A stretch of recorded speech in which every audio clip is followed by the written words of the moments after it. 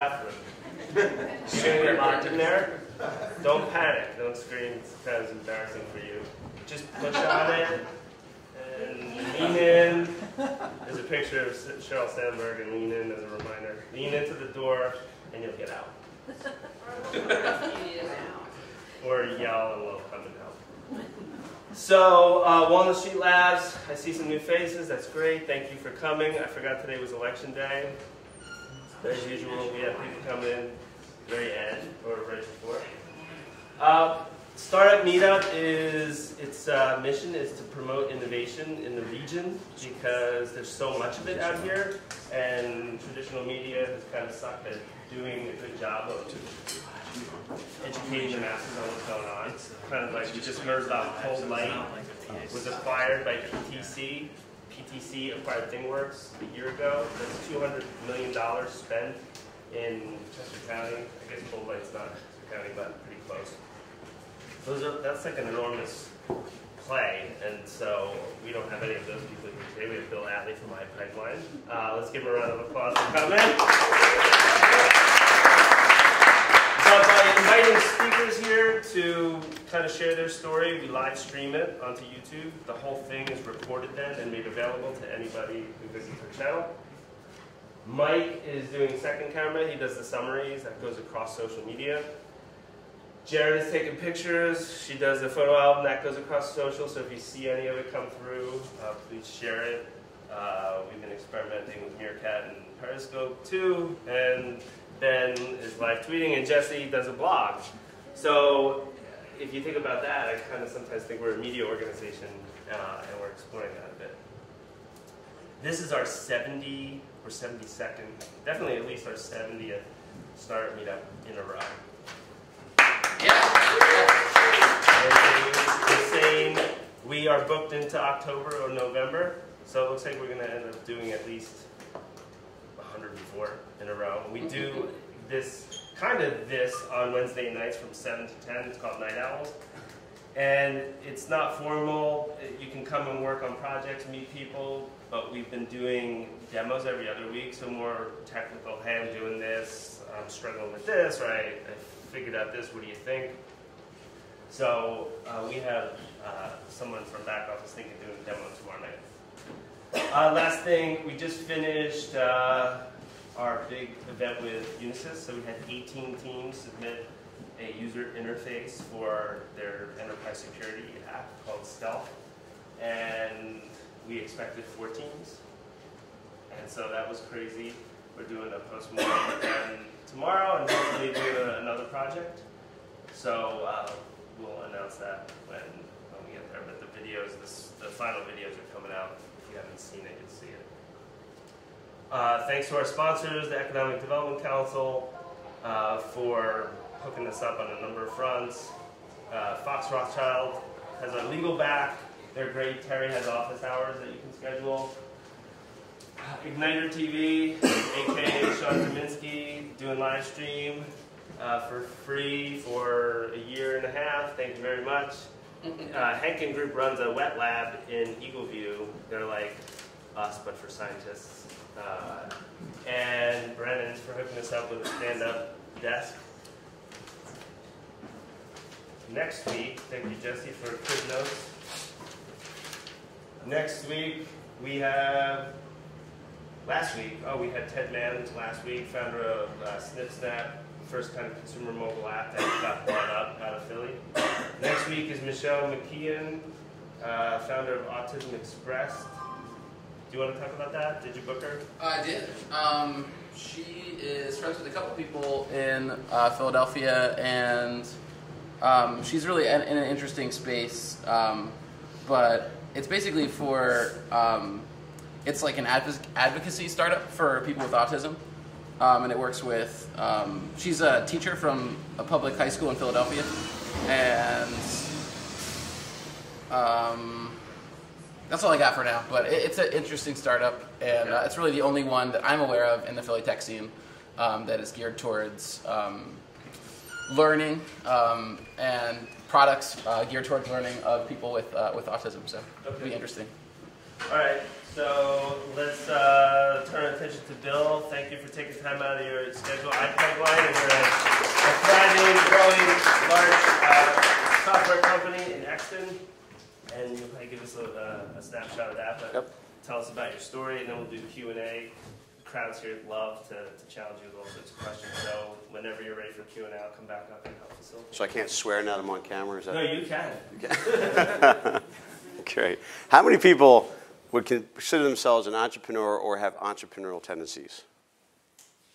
There's a big misconception that entrepreneurs are risk takers. And when I say that is because they really calculate risk differently than most of us. People don't just jump off of buildings and start companies and fly away and hope that they land safely. They really figure out whether they can actually make something work, and they analyze that way more than most people think they are. How many people, show of hands, store their ketchup in the refrigerator? That's it, huh? You know, nowhere on a ketchup bottle does it say refrigerated after opening. In fact, you know this because you go to a restaurant and it sits on the counter and you pour it on your French fries and you put it back and it's been sitting on that table for days and weeks, right? But we all run home and put our ketchup in the refrigerator. Do you know why you do that? Who's got an idea? You're supposed to put stuff you eat in the refrigerator. Okay. Keeps it off the counter. Keeps it off the counter? Marketing. Marketing? The only reason why you do it is because your mother did it that way. Right? You are absolutely a creature of your habits. And even though I tell you logically that you do not need to refrigerate it, no one's going to go home and put it in their cabinet just because I said so today. Right? So a misconception about entrepreneurs is that we love change and we're going to change the world. The world doesn't want to be changed. Neither do you. Right? You have to be able to convince people to shift their lives over a period of time and then get them to where you want to be as an entrepreneur, right? So we'll explore a little bit about that today. I want to first start off by saying, what do you think these guys have in common? What do you see amongst all of them? Success. Success, okay. Advertising. Internet. The reality is they're all disruptors, right? But they're all aggregators. They all either aggregate music, real estate, hotels, books, travel, all those things. They've aggregated things together. And that's really what iPipeline is. We basically were bought in because we were not like other industries. We're a very fragmented industry with very complex products. We have insurance agents that sell things because they can't explain things to consumers really easy without these agents. And they also use a lot of different software tools in order to be able to accomplish their job. I started off as a life insurance agent. I sold about 6,000 insurance policies. So deep knowledge and not technology. In fact, I don't even know anything about technology, but a deep knowledge of how something works in the industry of insurance. And ultimately, what our job is to do is dramatically improve how insurance is sold as a company. So if you think back 30 years ago, most of you may realize that there was a career agent that you might represent that sold about 70% of all insurance in the United States. About 30% of that was done by this independent broker. The difference is a career agent can only sell for one insurance company, and a broker can sell for multiple insurance companies. When I entered into business, these numbers were exactly like this, but then they began to flip-flop. And today, it's actually now an independent agent sells 70% of insurance. Why? Because most of the people like yourself were able to go online and figure out that there are better rates out there, just like you could find about car insurance and cars and things that you could shop on. We could no longer keep that a secret from the consumer and just sell one product. So ultimately, when all these insurance brokers left and they went to go work at the loft of their house, they were challenged by insurance companies saying, hey, sell for me, sell for me, sell for me. They still wanted you as an independent agent to represent them, even though you were independently on your own.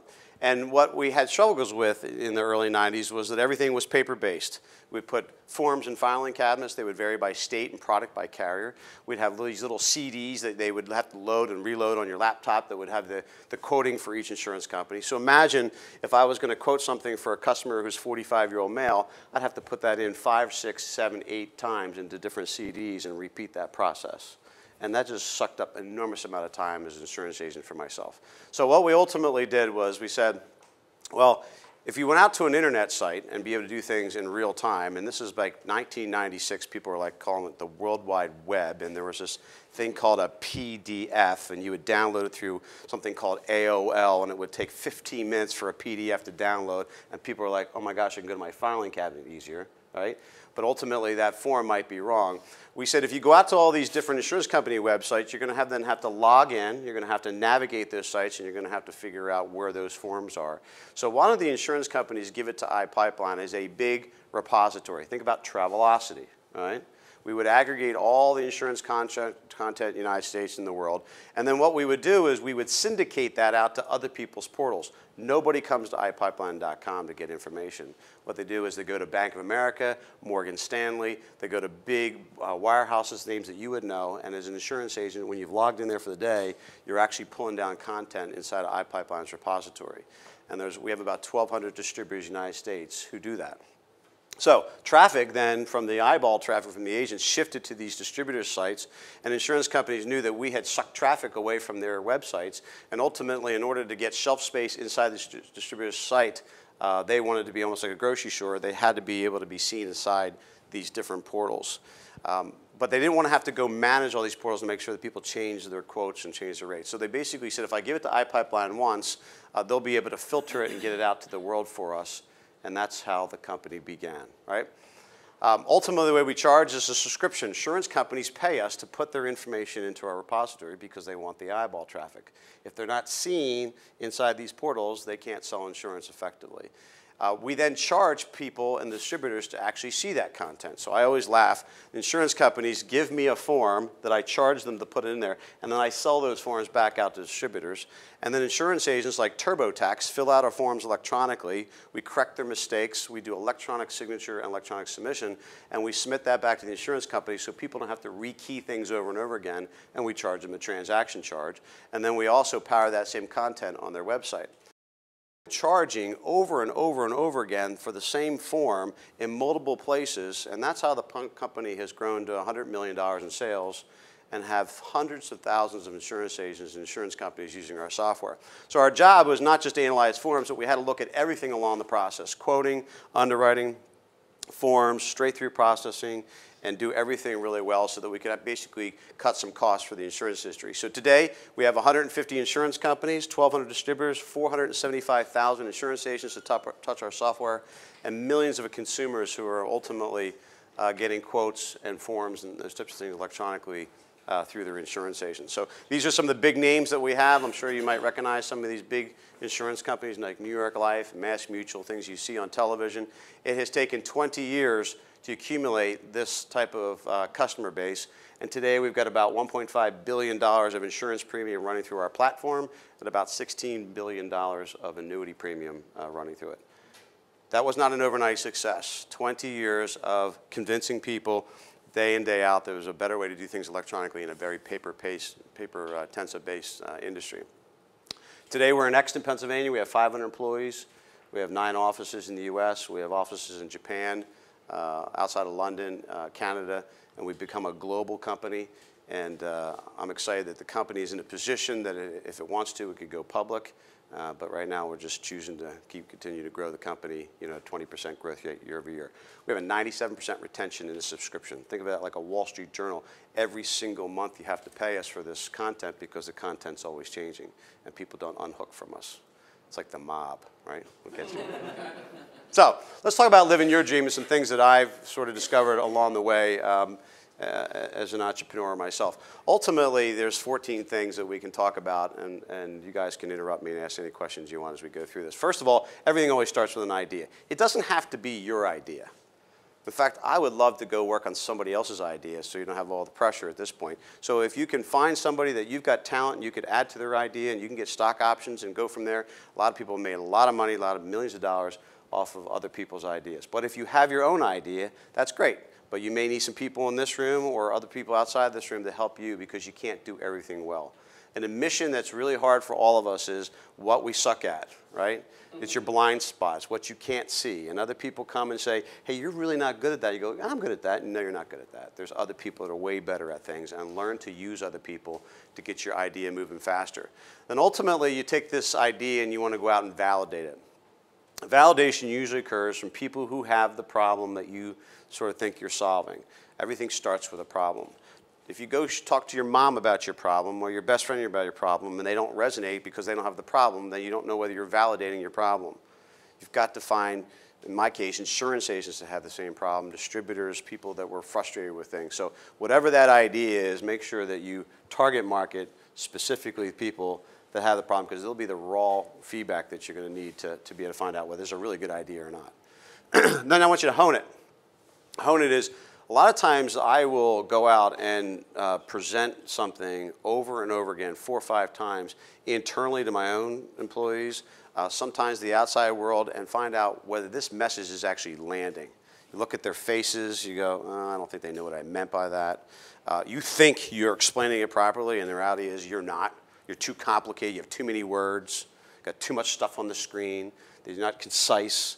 And people, when you start to hone that in, will tell you, I don't know what you mean, and the tighter you can get it, the better. More successful people take words out of things, not words in. So make your stuff really clean and powerful to the degree you can. And then I want you to prototype it. There are so many tools today that allow you to fake it till you make it. And I'm not just talking about PowerPoint. You know, you can use just in mind things when you click a button, it actually goes somewhere and looks like the next screen comes up. And people, if I can fake people out looking at prototypes that they actually think it's a real product, then I've done my job. That don't mean you don't put in Batman as the name, you know, as something you want to type in there. So it gives away your secret that this is just a mock-up. Make it look as exactly as real as you can so that everybody says, well, is that because it makes it look like I could buy it today. But allows you to visually show what the flow is to people and explain your idea in a way that they can actually see it on the screen. Okay? Show and tell.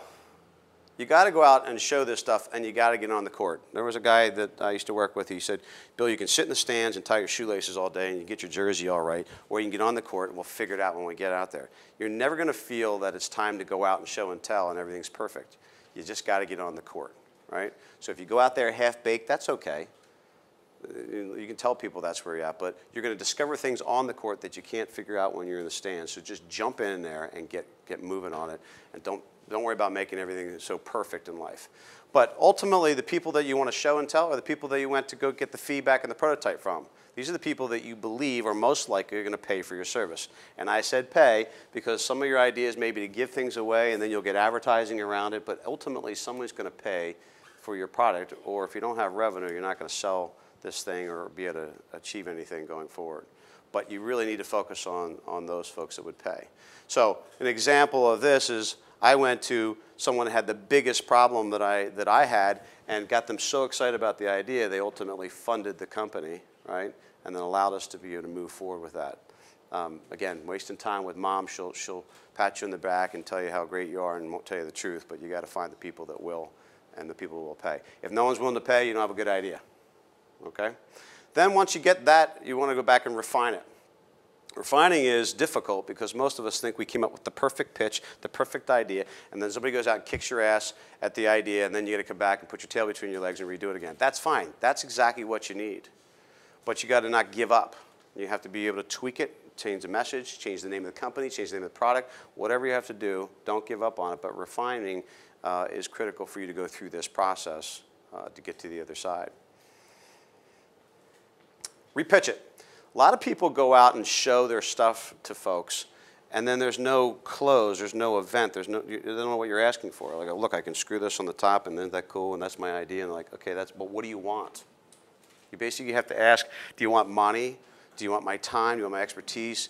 Do you need access to my client base? Do you need systems? Do you need marketing? What is your ask from me as you tell me this? Because there has to be a closing event. Most of us as entrepreneurs forget we have to close. Right? Always be closing somebody, either for money or for ideas or thoughts. Can I use your office? Can I borrow your computer? Whatever you're doing all along the way, make sure that that pitch, ultimately, that you're asking for something in there. And then I want you to create a sense of urgency. I can't tell you that even 20 years from now, we invent products today, and I go out, and I'm pitching a product right now to customers who know who we are, but they're like, well, how many people are using it? How many agents are doing that? None. Well, how do you get that butterfly to fly when you're trying to make something work? You create a sense of urgency by telling people that I've showed this to 5 people this week, and 4 almost fell off their chair. And here's what I'm going to do. I'm going to give 1 of these away by Friday. But I'm going to need to hear from you Friday at 2 o'clock, or you're going to be off the table. So you've got to create something that has a definitive date or some time period that you're willing to make some concession to get something rolling, because you need a reference account. Even if you gave it away for free, because I've done that. I was over in Europe last week, and I said, I'm going to give this away to 2 insurance companies. I have 10 appointments this week. I only had 5, right? 10 appointments this week. I've already saw 2. They're going to go to the board of directors next week, but I'm here to find out by Friday before I get on the airplane. You can decide whether you want to be one of them. Phone rings. I want to be one of them, right? All that was fictitious. I'm not saying go out and lie, but you can go out and make this sense of urgency to get your stuff rolling, because you need to get somebody on board to say, well, is anybody else using it? You go, yeah, that person, right? Everybody always wants to hear reference accounts. Fail cheap, fail fast. Don't go out and spend a lot of money, right? You can do a lot of stuff on the back of a napkin, right? Do not go in your personal savings account, convince your wife to leverage your house, and go build something that's crazy, okay? Think about phase 1, phase 2, phase 3. In phase 1, you can show people what your vision is and your roadmap and what phase 3 is going to look like, but we're going to bite off a small little piece and do phase 1, so you're not hanging out there flapping in the wind, okay? And you want to just move off this idea and move to your next idea. Most of you have a ton of ideas, right? Move them, and don't spend a lot of money when you do that. Borrowing. Be careful what you do on this side. I learned a tough lesson on this. Venture capital is different than borrowing money from your mom and dad or borrowing money from a bank. You borrow money from a bank and it doesn't work, the bank wants their money back. I borrowed $2 million, and iPipeline in 1999 was going down the crapper with all the dot-coms, right? It was in bad shape. And I was like, well, didn't work, the idea, and I'll just walk away from that bank loan. Oh, but they have my house as collateral, right? So if I ever sell the house, it's theirs. But more importantly, when you get a forgiveness of debt because you walked away from it, the government says that is an income to you. So $2 million in income, you owe $800,000 in taxes, you owe that April 15th, you're like, holy shit, right? You had no idea that this little idea you talked about, somebody didn't tell you about borrowing money is different from venture capital, right? So if you're going to go do it, try to bootstrap it yourself. But before you go collateralize your home or borrow something from your parents or somebody, for somebody to write that debt off, you have to take it as income. And to have the IRS chase me down for the next 20 years for $800,000, garnishing my wages, and, being 27, you're like, I'm 49 now, you're like, that kid was an idiot, right? You got to be really careful on that. Can you give us some examples of venture capital? Say it again? Can you give us some examples of how to use venture capital? You can go to family and friends and wealthy types of private people, and they know that what they're doing is they're getting a piece of your company, some shares in your company, for trade-off for the risk of the money they're going to lend you. But if it doesn't work out, you don't owe them back, and you don't have forgiveness of debt or income off that. So what you want to do is you take your idea, incorporate it, get some shares, and then figure out what the value of that company is. And there's some things online you can go and figure out the value of a company, and then figure out what percentage you would like to sell to that investor for the money that you need to capitalize it. But it's way different than going to the bank and borrowing money. Bank will give you money if you have a house in equity.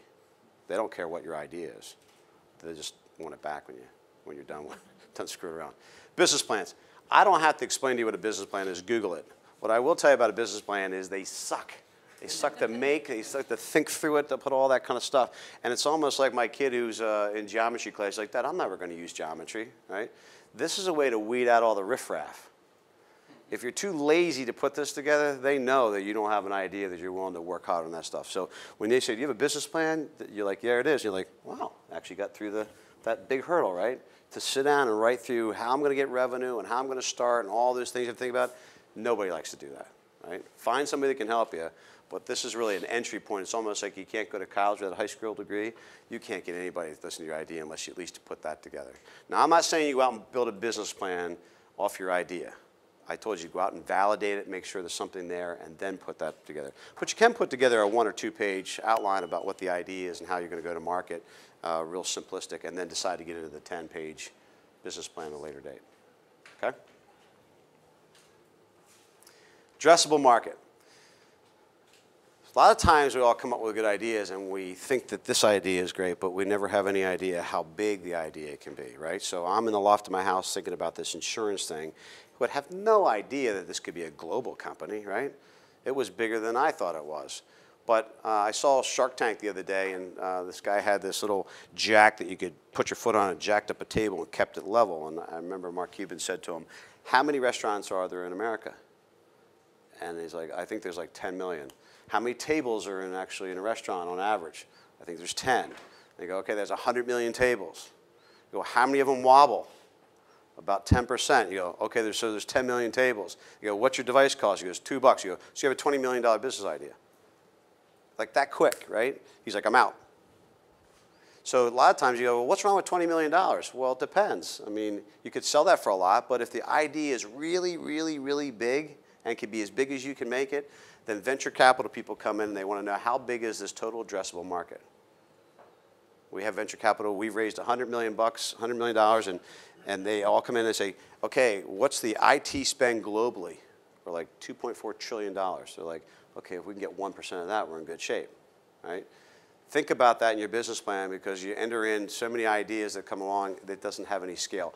When I started iPipeline, if we had a $500,000 idea, this was big time. Right now, I can't even tell you anything that can be less than $10 to $20 million idea because nobody cares. We've got to be able to move the needle from 100 million to 200 million, and moving something $500,000 isn't going to do it anymore. But when you're smaller, it seems to be okay. But think about the total addressable market through that process. Listen, at the end of the day, don't quit your day job off this idea, okay? There's ways for you to be able to work an idea and work something in your spare time. I worked for 4 years for iPipeline, did not take any salary. And I sold insurance at night and worked at iPipeline during the day. The insurance at night paid all the bills, right? I didn't let go of that monkey bar until I knew there was something over there that had referenceable counts and there was an idea. If you just jump out there and say, hey, I'm out here, Jerry, and all of a sudden it doesn't work, you've got a lot of risks. Some of them are younger, some of them are mid-age, some are older. Make sure that you have some type of safety net while you're going through this process until you're convinced that that's going on, okay? At the end of the day, there was a guy, Captain Cortez. Anybody know about the story about burning of the ships? So in, I think, 1519, he was the captain of the Spanish Armada, and they were going to go attack the Aztecs, who had been in power for 600 years. Lands on the beach with about 500 soldiers. They're outnumbered 10 to 1. And he orders the officers to turn around and light the ships on fire. And they're like, what are you, nuts? I mean, how are we going to get out of here? How are we going to escape? And he said, you're not. You have no choice. You have to win, right? So at the end of the day, when you have the ability to retreat and you have the option to retreat, you never really commit to anything. Now, I'm not saying in one sense, don't quit your job, but when you're about to quit your job, put everything in that you have. Turn around and light your ships on fire. Ultimately, whether it's relationships or whether it's your business or whatever it is, you've got to be able to fully commit to what you're doing. And if you leave yourself, well, I can always go with my mom, and I can always go do that, and they're nice escape hatches, but you'll always have that back in your head. You're not actually fully in it. When iPipeline was going under in 1999, I owed $800,000 in taxes. Were my ships burnt? Absolutely. My house was wiped out. My wife would probably like, see it, that was a dumb mistake, right? Everything's in the line. Until you get to that point, you don't fight very hard. I think there was Sun Tzu wrote The Art of War. It's put a man on death ground and he fights like no other. When you know you're going to die, it's you know, you go off, when those ships landed on World War II and they put those things down on Omaha Beach and they knew they were dying, right? You're going to fight really hard. And probably I didn't fight it hard enough for iPipeline 99 until I knew it was going under. Turn around, light those ships on fire, and you ultimately will it's amazing what you'll achieve if you just commit to it. Okay? So, that was a quick one. I don't like to stand up here and bore the heck out of you, and I'll just rather just take some questions if you guys have them. I don't know if I can answer them. That was awesome. Where were you a year and a half ago? We should have had him first, Ben. So we should have had him first. Back a year and a half ago. I don't be depressing. Before you slatterized your home? No, I didn't do that, but I didn't tell my wife when I signed the lease on the Yeah. I didn't tell her either. I like the burn the ships thing, though. Like, really, you can't look back. There's like one option. Someone said that to me recently. So, house rules. Introduce yourself really briefly in like haiku format, and then your question. So, who's first? My name's Kate Ward, and just curious, what was the tipping point for you when you started going out there and marketing this? When did you really start gaining traction? Was there anything that really catalyzed that? I would say it was 3 or 4 years into it when I was standing at a booth and we were selling and people started to buy this thing. We started getting subscription. We didn't have enough to pay me, but there were revenue, there was customers, and we needed support. And you start thinking, well, if I put all my energy into this, what could it possibly be? So I don't think the tipping point comes until people start nodding their head and write checks. Ultimately, and you can run around like a gerbil all day long and kid yourself that you got a business because you're working hard, but I think the checks is what matters, the revenue. Kyle Hudson with Walnut Street Labs. You said that you're not really a technical person, so how did you get this idea off there? Like, how big was your starting team, and how did you choose them? Started off with 2 people, 3 people. One, my first employee was my mom because she was cheap and she said, I'll come work for you for free, right?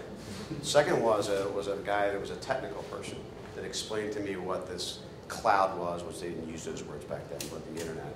And there was things that we could do to take this computer, talk to that computer, and I was like, well how would that work? But I was more interested in actually what the problem was and how to solve the problem, and the internet was a way to do that, without having all that footprint behind it. So that was a team. Then we had to hire some customer support people as the revenue started to come. The phone started to ring, so we needed to get people to answer the phones.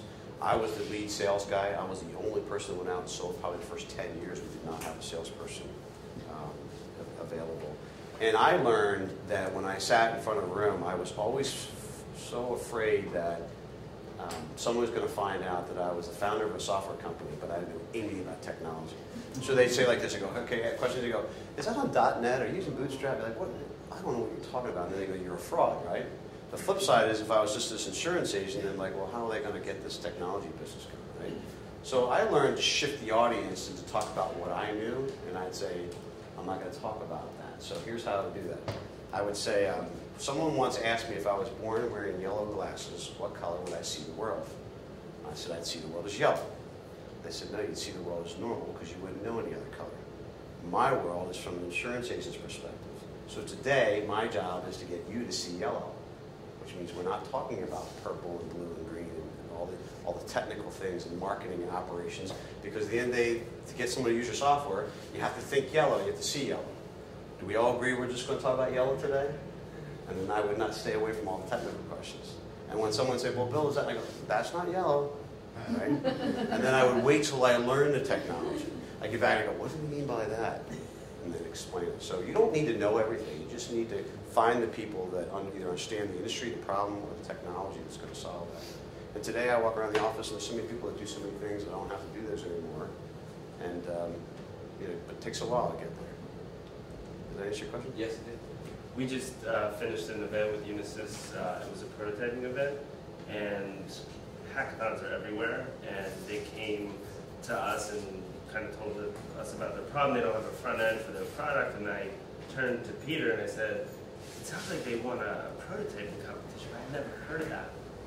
But my background is in product development, not really engineering. And he said, well, I heard one of my friends just got back and just did it. And I said to myself, well, at least one person has done this, and let's do it with Unisys. And we expected maybe 4 teams, 15 people. We got over 80 people, 20 teams competing to get in and try their hand and come up with products. It was so awesome.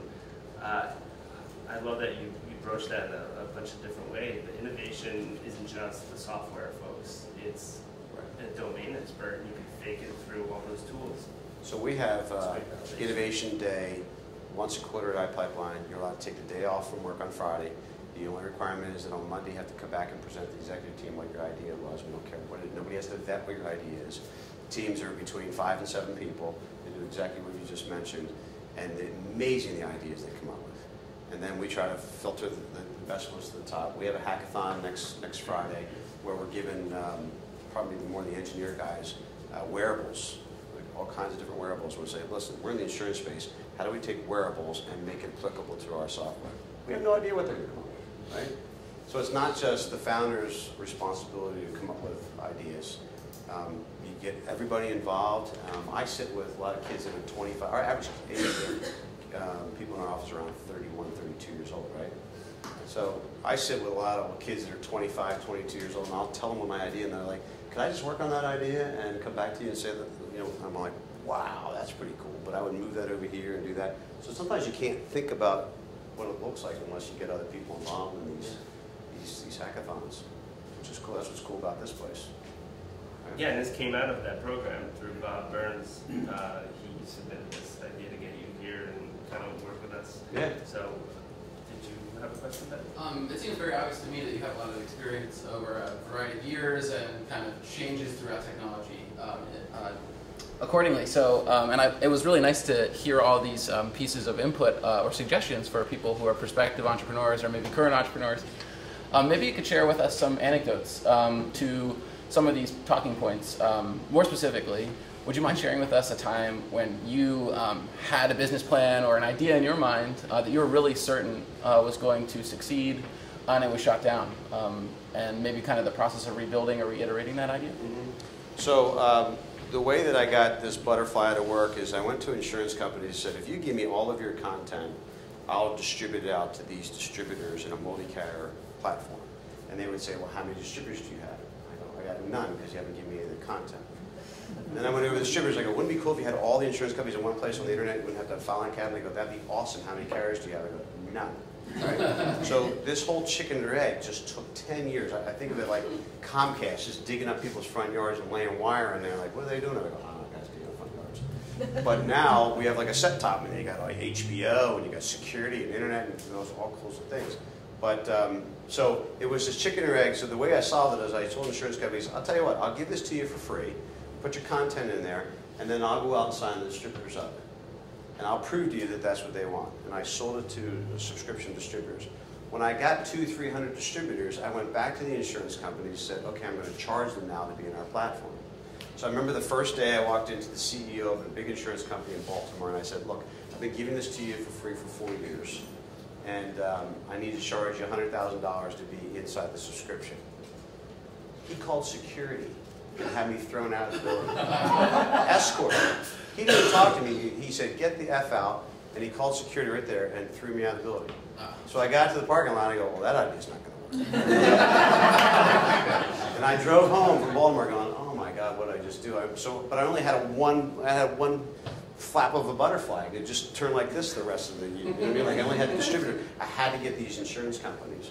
So staying, on that, get your ass kicked the first time you try it, you just can't give up. And ultimately, I got those 150 insurance companies to pay us enormous subscriptions. Some pay us $5 million a year now in subscription, and that just takes some time. So that might be an example where you think it's not going to work. Janelle, then Chad, and then Hello, Janelle Snyder, I'm the founder of Snyder Law, and I don't know what color these glasses are, but the salesman glasses. What kind of tips do you have on selling like an intangible product, I guess is what it is? Yeah, I love intangible products because you can invent whatever you want to say, right? You don't like it that way, but if you have a pen, that's all it does.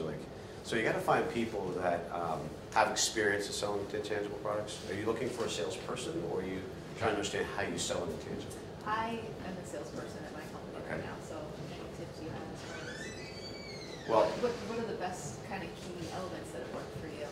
I like to get things visually, take whatever the intangible thing and paint a story. So I like a beginning, middle, and end. Whether it start with catch it, then we're going to talk about iPipeline, then we're going to talk about this, and we're going to end. It has to be a complete story to me. And people don't really write out the story, especially when it's intangible. Because people put their heads in there like, okay, I'm following you, because you can't see it. Assurance you can't touch and see, right? Very hard to sell it. I sold most of those insurance policies, those 6,000 over the phone, so now you couldn't even see me. So picture an intangible not even seeing me, right? It's very hard. So you got to be really good at communicating, and you have to have a story, and you have to have your words picked out. So I used to write the words down, the short amount as I could say it, and I would practice, so I could say it over the phone, over the web, through WebEx. And if you can do that, then you can go out and paint a picture. And then a lot of times you might not have the ability to show something visually, so you have to be able to talk that story. So I have to know all those points with this thing. When we started off, the Focus machine wasn't working. I'm like, this will be the day the bulb doesn't work, right? Well, now what? You got to know the story really well. But it's probably the hardest thing you'll do is take an intangible product, learn to sell it, and if you're selling it over the phone or over the web, I think stories help people grasp it. Okay. Okay, Chad. Yeah, Chad Wonder, head scroll team. I just want a little bit more information about what happened in that situation.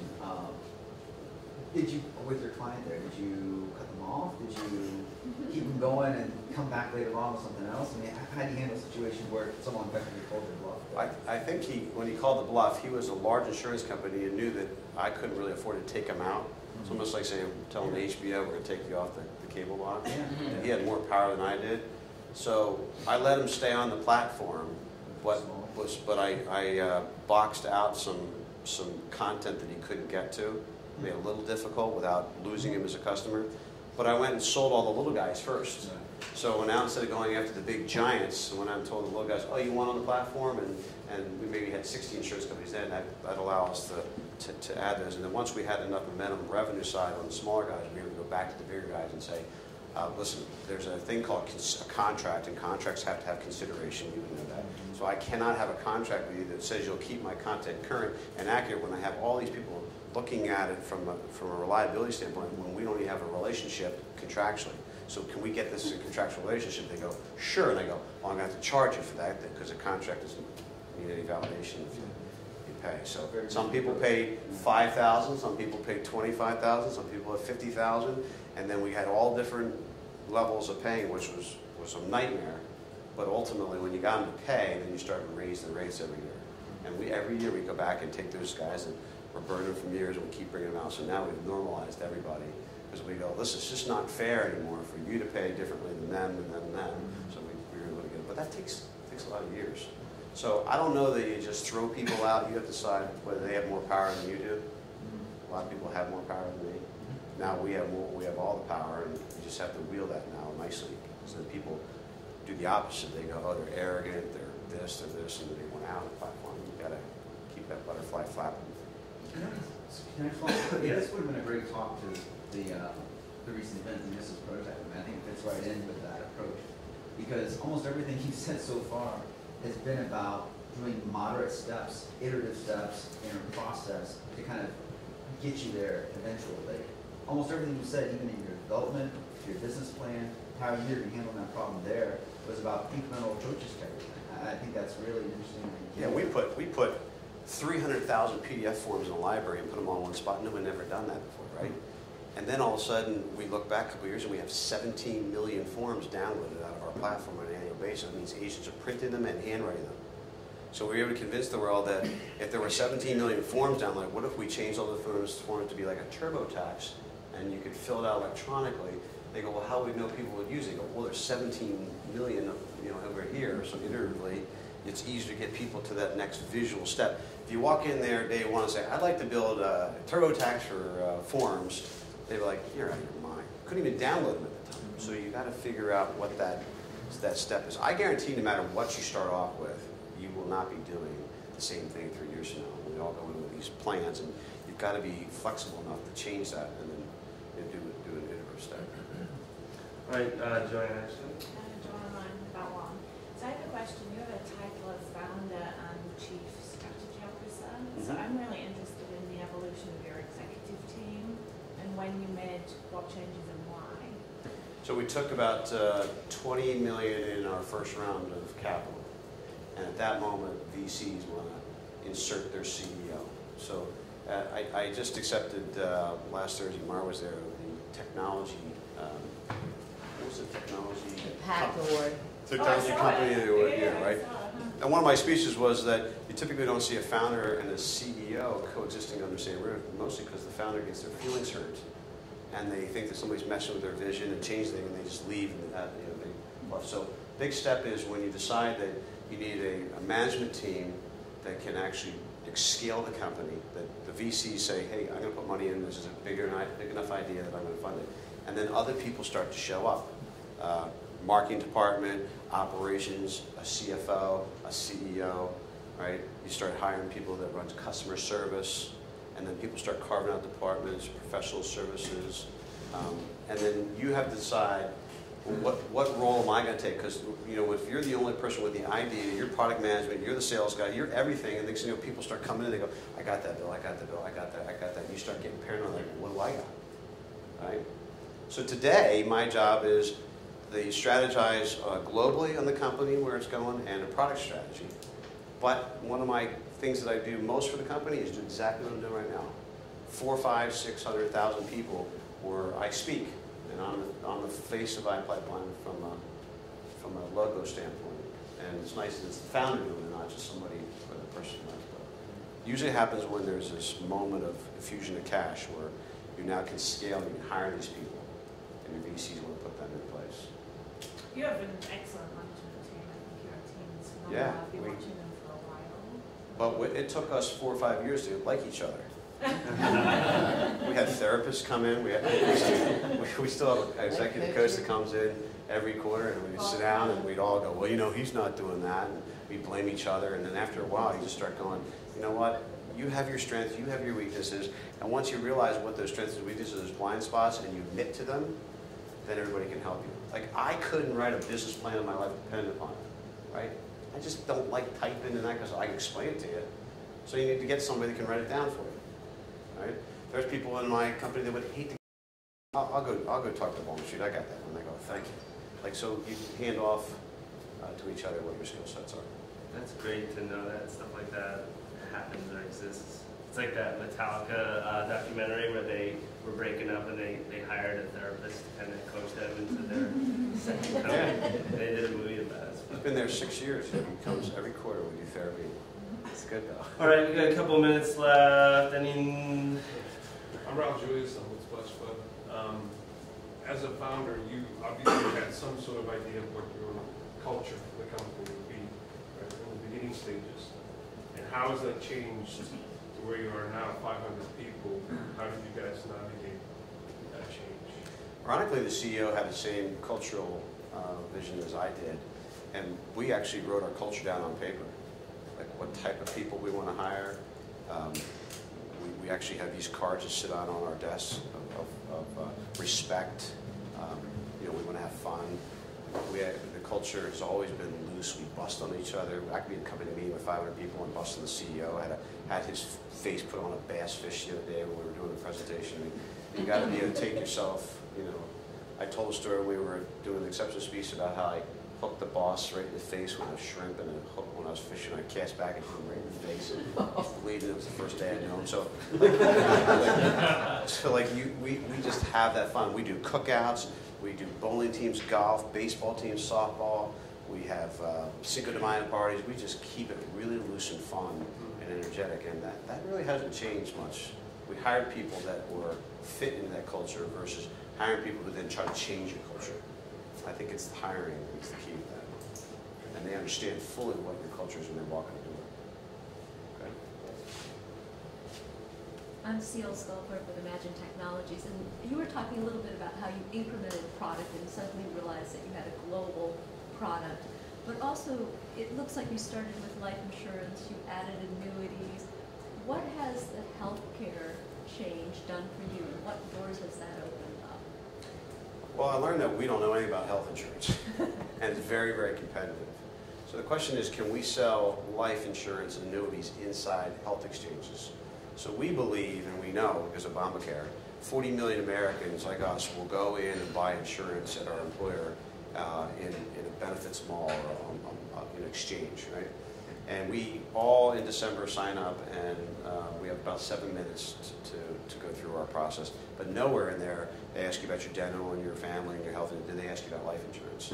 And we want to be the platform that sits inside those employer sites so that when you come into your site, we already know whether you're married, your income, we know if you have kids. We've already made a recommendation. We already put it through an algorithm and said this is how much insurance you need, and the numbers on the screen, and you tap a button. Now, because the insurance industry has all this paper, and it takes 20 minutes to fill an application, I don't have 20 minutes to bring you through that process. So the world right now is shifting in this insurance space to predictive analytics or predictive underwriting. They're hitting algorithms of people like LexisNexis. They know your bankruptcy, they know your children, they know your side of your house, they know all those types. They run through an algorithm and they make a decision about you from an underwriting standpoint at $500,000 a globe, right on the screen. So if we bring you into those health exchanges, We know your name, we know everything. We just go, you want to buy that, yes or no? And your employer is going to give you $10,000. It's a defined contribution, not defined benefit, because the costs are skyrocketing.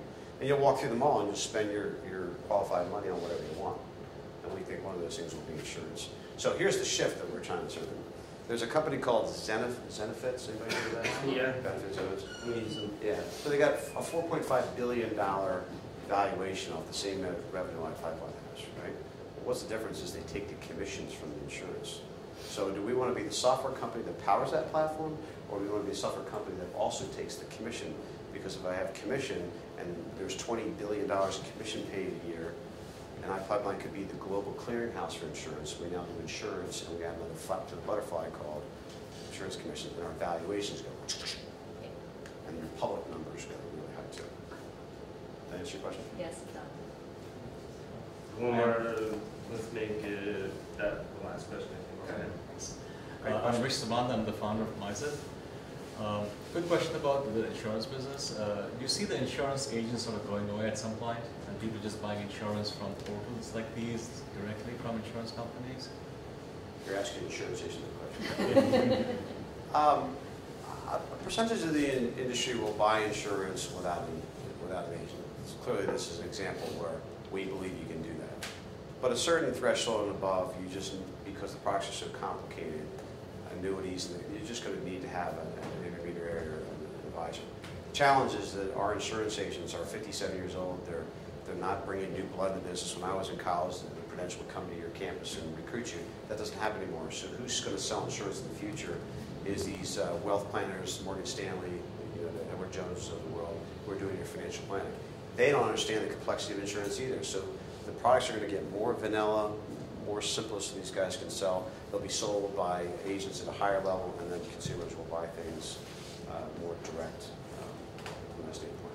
But what you don't know is there's 1,500 distributors out there who take 40% cuts of every insurance agent in America. They're the middlemen. We think they're going away. That's what Zenefits figured out too. It's like you got to get, and that's $3 billion in comp just in the United States. Well, Pipeline could be a clearinghouse, a digital clearinghouse as well.